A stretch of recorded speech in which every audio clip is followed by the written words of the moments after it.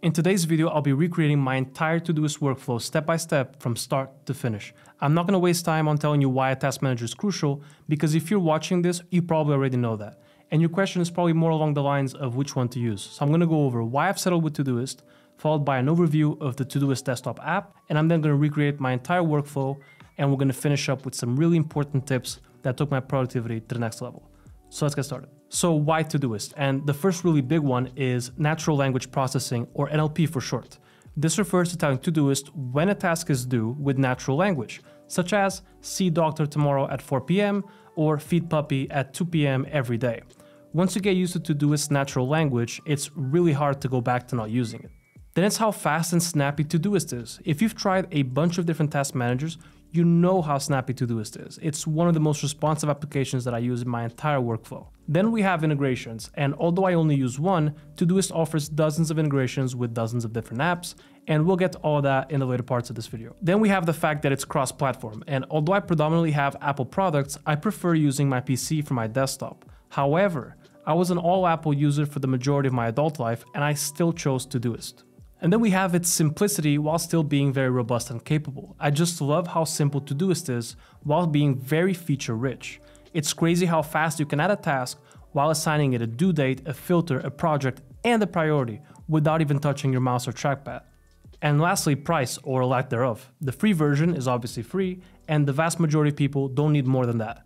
Let me say that I consider myself a pretty heavy user of Todoist, and I use the free version, and not because I don't want to pay for premium, but simply because the free version has every single feature that I need. But this wasn't always the case. I paid for the premium version for 3 to 4 years, and then Todoist moved a lot of the premium features onto the free version. And as of 2022, in my opinion, Todoist has a better free version than what most apps charge for their paid version. Okay, so now I'm going to do a quick overview of Todoist, and if you know everything related to Todoist, including filters and labels and all the natural language processing regarding it, feel free to skip to the next chapter where I recreate my entire workflow. So let's start off with adding a task, and while yes, you can open up Todoist and press over here or over here on the top right to add a task, that's not really convenient, and there's a better way to do it. So a better approach is by coming here to Settings and go on Advanced, over here on the Advanced tab, and here is a Show Hide Todoist, but most importantly, a Quick Add Task. And over here, you can choose something like Control Space to add a task, and then Update. So then you can press Control Space or whichever option that you chose for your keyboard shortcut. And then you can quickly add a task wherever you are, such as water the plants. And this is great because you can use it no matter what you're doing on your desktop, and it takes away all of the friction from adding a task. Once you add a task, if all you do is type in the task name and press enter, it's going to sit right here on your inbox and nothing else. Obviously, this is not ideal, and Todoist has a ton of organizational features that you'll want to make use of. And the first one is date, and you can obviously come here and choose a date manually, or you can use what's called natural language processing. So you can come here, water the plants tomorrow. I don't even have to type tomorrow, I can just put TOM 4 p.m. and it knows it's going to alert me tomorrow at 4 p.m. Or I can type in a recurring task, such as every day at 2. Well, in this case, it picked up 2 a.m., so 2 p.m. Now it's going to remind you every single day at 2 p.m. And you can see here on this little symbol next to tomorrow at 2 p.m. that it's a recurring task. And if you want more details about it, just hover over it, and you can see here that's every day at 2 p.m. So then some other examples of natural language processing, you can put something like at the end of the month. So it's going to pick up that we're in April, and the end of the month is April 30th. So then you can also put in on the 4th of every month. So now it's going to remind you every month, May 4th, June 4th, July 4th, all the way until you stop it. So if I just add here this Saturday at 4 p.m., and then if I just add another task such as feed Maki, which is my dog, at 8. And now that you have dates assigned to your tasks, this is when today and upcoming come into play. So if you come here to today, you know you have to feed Maki at 8 p.m. And you come into upcoming and you know we have a task tomorrow. But we're just scratching the surface here. So then you also have descriptions and subtasks. So when you press on it, you have a description slot over here and then a subtask over here. I like to use descriptions to add supporting resources to my tasks, such as website links when appropriate, or just a quick description of what some task is. This is particularly useful for collaboration purposes, but that's not something that I use, so I can't comment on that. You can also subdivide your tasks into subtasks, So you can add something here, in this case, plant 1, and then another task for plant 2. And this is helpful if some of your tasks have multiple steps. Each subtask, once you click on it, can also have its own description as well as its own filters and all that, which we'll get to in a minute. And lastly, we also have sections, and sections are just another cool way of organizing your notes. So if you hover over at the end of a block like this one, you have the option to add section. And then once you give this section a name, you can then come over here to the view option and you can choose view as a board. And then much like a normal Kanban board, you can just move tasks around. So for instance, you could have an inbox here, and when this is done, you can move it to researching or working and then complete. I'm obviously just throwing examples here, but many people have great use cases for this one. We're going to skip filters and labels for now, but we're going to get back to it in a second. And let's just first go to projects. And the way projects were intended to work is to organize all of your tasks that refer to the same project. You could use these as individual projects or do what I do, which is to treat them more as categories, such as life, work, or house. So let's just add a couple of projects to have something to work with. So we're going to come here to projects and we're going to add, I'm going to put in work, house, and life. Todoist lets you have 5 total projects for free, so keep that in mind. And to add a note to a project, simply press hashtag when adding a note. So we're going to add a note via control space like we agreed on earlier. And let's think of something such as clean up the garden. And that would make sense that it would go under the house project. So all you need to do is press hashtag and it's going to autocomplete when you press in house. So once you do that and you press add task, it'll no longer sit here in your inbox and you're going to find it under the house project. So we can come back here to our inbox and clean this up a little and put everything under the house project. And we can then remove this section because that was just to show you how it worked. And speaking of sections, your projects can also have their own section. So if you come here to house, you can hover over, add a new section, and decide if that makes sense for your workflow. And once you have sections, you can always view as a Kanban board, and each section will be a board column.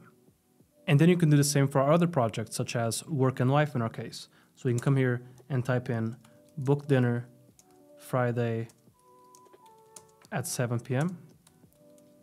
And then just finish up with a hashtag life. When you press add task, it's going to be here on your life, but it'll also be here on today since we assigned this for today. And another thing to note is that these projects can also be nested. So if you drag it like so and you put it under life, it's going to be nested under life. And let's get that out of there for now. Okay, so let's now move on to filters and labels. And in the free version, you only have 3 filters. And although you can use these as complex filters by just coming here to edit filter and by typing in your filter query, by default, these are just different priority levels. Priorities 1 through 3, 1 being the most important. In past versions of Todoist, both labels and filters were over here on the left by default. And if you want to add them back there, you simply hover over them and favorite them. And the point of these is to add your designated priority level when adding a task. So to illustrate this point, I'm going to put up a bunch of tasks for tomorrow. So I'm going to come here and put in just task 1, tomorrow, P1, and I'm going to do different levels for all 5 of them. And when you're done adding a bunch of tasks for tomorrow, you can come here to upcoming and you're going to see that Todoist ranked them in order of priority. And the only exception here is this one because this one has a date and the other ones don't. So it wants you to see this one first, but then it ranks them by priority level. And if you come here to task number 3 and you instead change this from priority 3 to priority 1 and you come out of here, it's going to show up as number 1. So when you add a priority level to your tasks, it does 2 things. The first is that Todoist will sort your tasks in order of priority, P1 tasks on top, then P2, P3. And the second is that it will add all the tasks in P1 in the P1 folder and the same with P2 and P3. And if you click on priority 1, you can see all the tasks that you assigned priority 1 to. And although I make use of the priority feature, I don't make use of the actual folder, so I don't favorite them. Alright, so finally we have labels, and let me just add a quick label or 2 here. And all I want to show you in this section is that when you're adding a label to your note, you need to type in the @ symbol. So we're going to come over here and press a random task, and to assign a label, just press this, and now it's going to show up your labels. And you're going to put in your label, press enter, and now if you come to your inbox, you can see that this one has label A assigned to it. Initially, you might be wondering why would this even be useful, but we'll get to all of that in the next chapter where I'm going to be recreating my workflow. Alright, so now I'm going to recreate my entire workflow. Let's start with projects, and although I understand that projects are meant to be, projects, I sort of use them as categories. So the free version lets us have 5 projects, and I only use 3. One is for work, another is for this channel, so YouTube, and a third one is for life. This leaves me with 2 available slots that I can use to either add more categories or treat them as actual projects. I plan on moving houses within a year, so that'll probably have its own place when the time comes. So let me just clean this up a little and change this to YouTube, and I'm probably gonna put this as red. And here, work, I'm gonna change this to a different color so it's not the same. Let's put it as green. And the way I used to do this is that nothing stays on my inbox. So when I'm putting in a new task, all I gotta do is press hashtag and it has to go into one of these 3, work, YouTube, or life. Alright, so let's now move on to recurring tasks, which I think are definitely very overlooked and very important.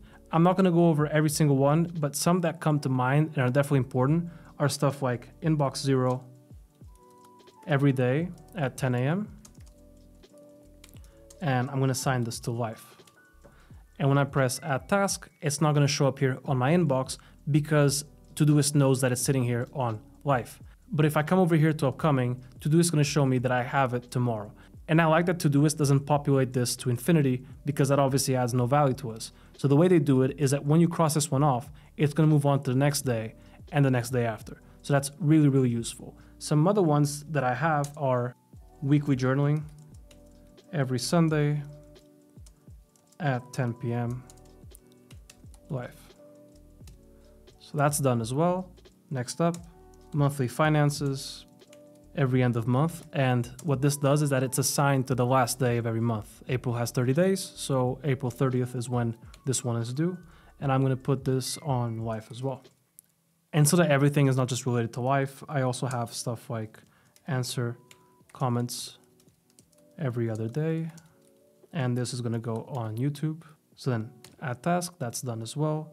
And then I have a few work-related stuff and a bunch of regular house maintenance stuff like feed my dog Maki every day at 2, change the breeder filters every 2 months, the type of stuff that wouldn't really add value if I kept going here in this video. So now let's move on to filters, and like I went over in the previous section of this video, you can come here to edit filter and type in your filter query, but I don't really use that. I use it just as simple priorities 1 through 3 filters. And the way I look at them is that if something is red, it's plain and simply non-negotiable. That needs to be done that day no matter what. Orange or P2 is for stuff that I want to do, but it wouldn't be the end of the world if I didn't get to them. And lastly, I have priority 3 or blue, which is items that I don't have any major level of priority, and I'm only doing them if I finish red and orange. So on a normal day, I come to my today section on Todoist, and what's in red needs to be done first. It's the priority. Then what's yellow, and only then do I even consider doing what's blue. If you're self-employed, you kinda need this level of discipline because there's no one there to force you into doing anything, so you really need to be disciplined, and priority filters help me a lot with this. So let's now move on to labels. I use a total of 6 labels. The first 3 is to identify how long I expect a task to take. So I have a 10-minute option, and I like to have it as olive green. I then have a 20-minute option, and I have it as lime green. As you can see, it just gets darker and darker levels of green.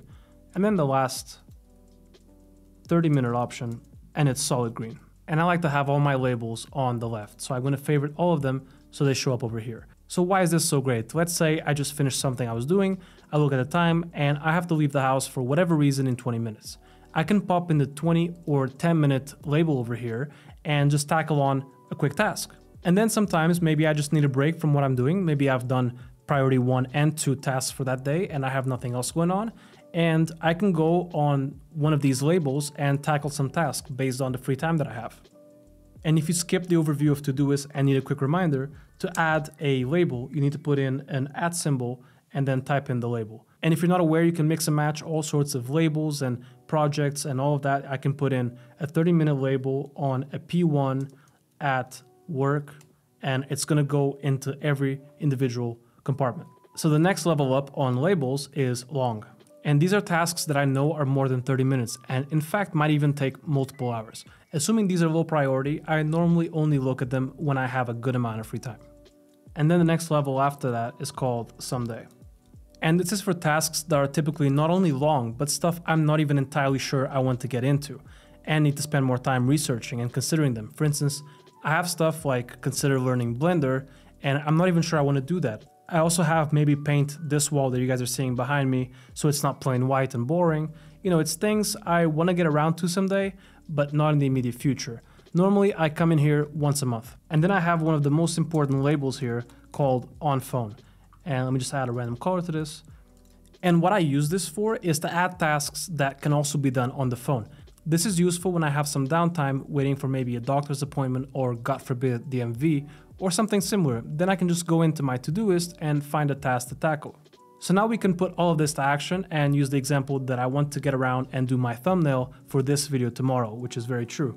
So to do that, we're just going to go in Control Space, make thumbnail tomorrow at 1 p.m. Let's just say it's going to take me 30 minutes and it's going to go on YouTube. And it's definitely my #1 priority for that day. Add task and we're done. So now you might be thinking, I have no use for the inbox since I always put in, a project and all of that, nothing's going to show up on my inbox. And that's not entirely true. I use my Apple Watch to quick capture new tasks for Todoist. And when I speak into it, everything goes to my inbox. And when I finish my work for the day, I always make sure there's nothing on my inbox and nothing on my today. Another cool thing about Todoist is how many integrations you can have with other apps. I've tried a few integrations, but the only one that really added value for me and my workflow was the email integration. And the point of the email integration is that it lets me add an email as a task. And to see all of the available integrations, just come over here to Integrations and Discover Integrations. So if you come here to Integrations and press Gmail, you can see this little icon that's going to sit in your inbox. So what I normally do every morning is I go through my email, and if there's anything that needs attention, I will make a Todoist task by clicking on this little icon here.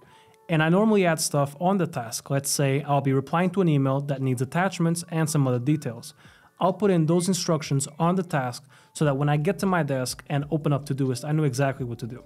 So as you can see, Todoist is already suggesting us to use the Google Calendar integration. And I actually prefer to keep things separate. So what I do is I like to have the stuff that cannot be changed on the calendar, such as a doctor's appointment or an assignment due date, etc., whereas everything else goes onto my Todoist. Alright, so now I want to go over some small but very important tips that I use with Todoist that really took my productivity to the next level. And the first one is using my Apple Watch with Todoist. If you have an Apple Watch or an Android-based smartwatch, you can add Todoist to your watch, and what this does is that when you press on it, you can speak into it, and what you say will show up on your Todoist inbox. This is great if you have a short attention span like myself, because as sad as that may sound, a lot of the times when I think of an idea and I want to capture it, every second counts. Because if I need to pick up my phone, or even worse, go to my desktop to type that out, it's gone. If I go to check my phone and there's an important notification staring me in the face, also gone. It's also extremely useful when you're driving or running or doing some activity where you can't easily use your phone. For tip number 2, as the author of Getting Things Done, David Allen, rightfully said, your mind is for having ideas, not for holding them. So add everything to Todoist, no matter how small it is. In my life, if something isn't on my Todoist or on my calendar, it's simply not happening. For tip number 3, go over your Todoist at night and decide what you want to accomplish the next day and assign priority levels accordingly. You'll be very surprised at how much you'll get done as a result of just doing this. And lastly, end every day with what Todoist calls Todoist Zero. That means nothing on the Today page. Either postpone it or check them off. Alright, so I hope this was useful and I hope it gave you some inspiration for your own Todoist workflow. Thanks for watching and I'll see you in the next one. Bye.